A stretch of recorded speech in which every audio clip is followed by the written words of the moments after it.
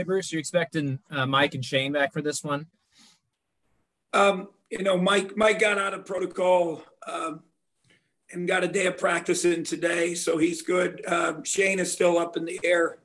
We got one more shot for him tomorrow, so we'll see what happens. And give me a breakdown on Texas Tech. Is there a hotter team in college basketball right now?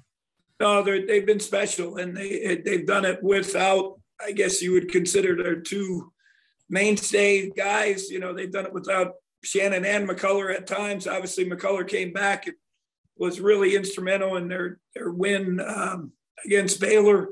Mark's done a great job. They got some veteran guys that transferred in, and he's got them playing their butts off, and they're playing together. They're playing hard. Their defense is a little different than what you see on a normal day. Obviously, taking charges. I think 6 last night against Oklahoma State. And then just kind of allows a lot of freedom on offense. It comes down. It's going to be toughness. It's going to be discipline. It's going to be, can we defend them one-on-one? And then on the other end, just making the right plays, the simple plays. They take you out of what you normally do with a lot of switching. And, it's some of it we're going to have to move that basketball side to side and make, and then beat them once we move them. I think that's the biggest thing. So rebounding's a big factor. That's the toughness part. They're +8 or 9 overall. And they crash, and they allow guys to go one-on-one, ISO a lot. And then the other guys are crashing, seeing if they can pick up those misses and get their opportunities. And last one for me, how did the guys bounce back from that last game in practices this week? They're good. And obviously it was a gut check. It was a heartbreaker.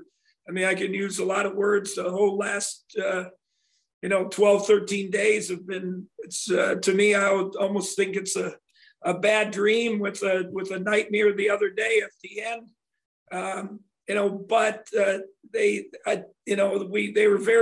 We all text with them, talked to them late into the night after the game.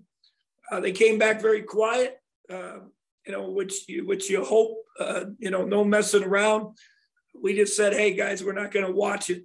We're moving forward. We got to, we know what we did. You make one play, you square up on a press breaker, you make a free throw, you get a stop. You make all those offensive mistakes, you get a stop at the end.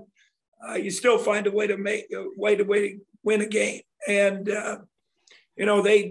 I thought yesterday was good. We just tried to make it, short, snappy, prepare them best we could for what Texas Tech is going to do with a hard-fought game the night before where guys played 35-37.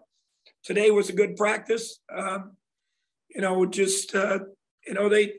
just give you a different looks, and you got to figure it out.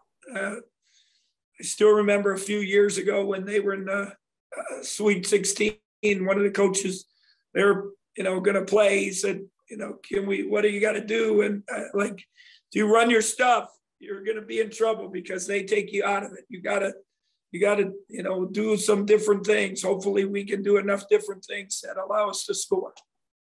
All right. Thanks, Bruce. Good luck tomorrow. Thank you. Next question to Glenn Kinley.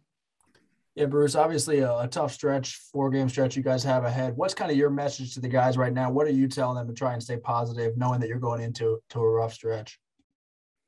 Well, we went through a rough stretch. I don't know how much you can get rougher without coaches, without players, without practice. Obviously, all you can do is this is about our guys and helping them and being positive and, we got a great group. I'm just telling you, it's they care. They want to do well. We lack, at times some toughness. We lack some, making those right plays, those right decisions. I think they've watched it. I would, people probably say, you'll go on social media and say I'm crazy. We improved the other night. When they made the run, we stood up and said no more. And we came back and had the game in hand. We just didn't finish. So I would say we made improvement. That's pretty much without practice.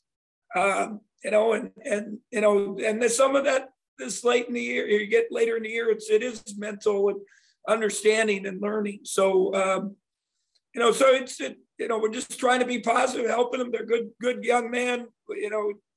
Sometimes we tell them we love them, and we do, and we care about them. They're fun to coach. They want to do well. Now I just hope they get rewarded. But no one just gives you anything, especially in the Big 12. You have to earn that.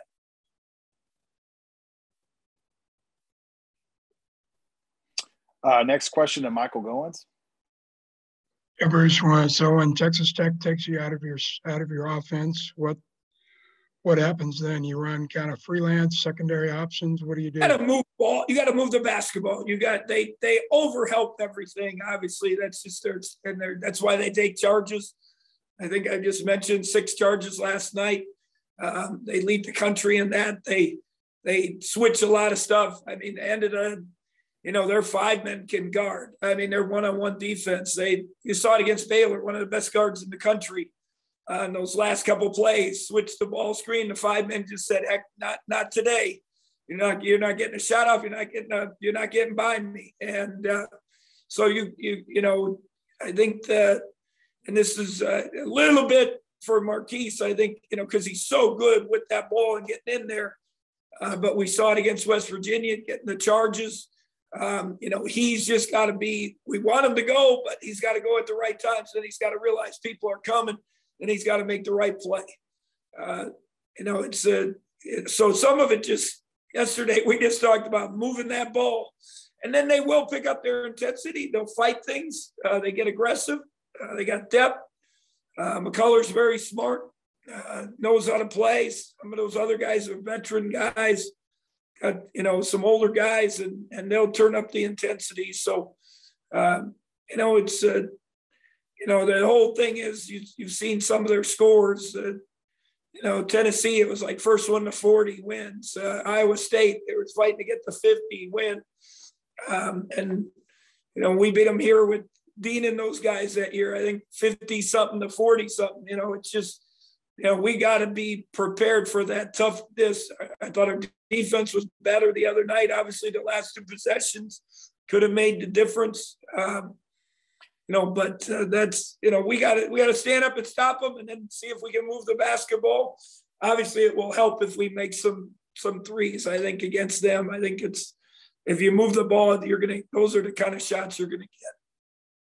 It appeared TCU played heavy in overplaying the passing lanes. What give you the biggest problems Wednesday? With them, they just, I said it, I think after, people ask what's the difference. TCU is more rugged. They're tougher defensively than they were a year ago. They maybe don't have Nimhard, and some of those guys are Samuels, veteran guys that were pretty talented. But the guys they added just are more aggressive and tough. And, we didn't turn it over as much that game, but, they didn't give us many easy looks. And when we had them, they got you out of rhythm.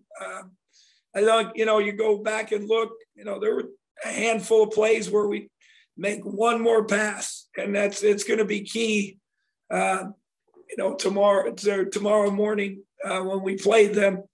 You got a good shot, but the next guy has a better shot. And if we can get to that point, our guys, they've been kind of, they have a little thing in practice the last few days just about, make that next pass, make that next play.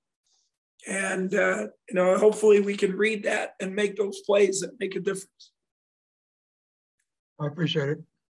Yeah. Other questions for Coach? Go ahead, Glenn.